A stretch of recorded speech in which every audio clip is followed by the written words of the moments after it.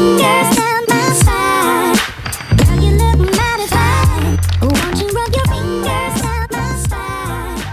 Girl, you look mighty. What's good, YouTube? Cain-Davis, Touring D Fitness, bringing y'all a rear delt superset.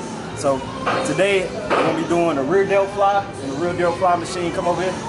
So all you need is a machine like this. It's gonna be a superset. So I'm gonna explain this movement.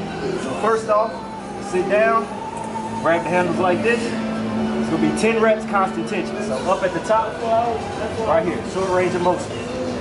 10 like that. Okay. And then 10 full range of motion. Just like that. So in all, it's 20 reps on the rear delt fly machine.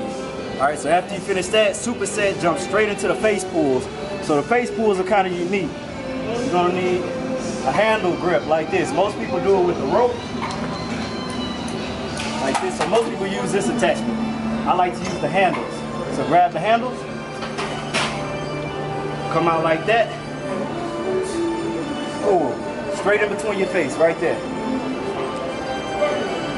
Just like that. It's a failure. Bam. Bam. So you're gonna feel those rear delt squeeze.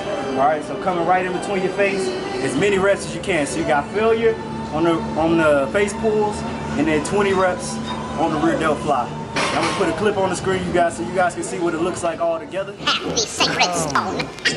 Oh, this you crazy mother.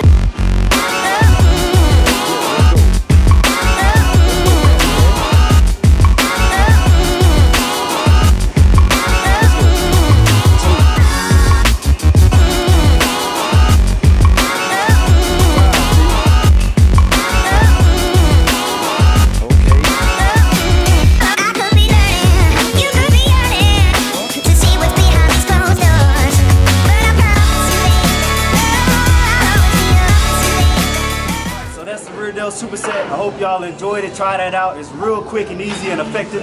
You can put it at the beginning of your shoulder workout or at the end to knock your rear delts out easy. You don't got to take a whole bunch of time on them. So that's going to be the rest of this video. I'll catch y'all in the next one. Peace. You got it, bro. And chicken grease.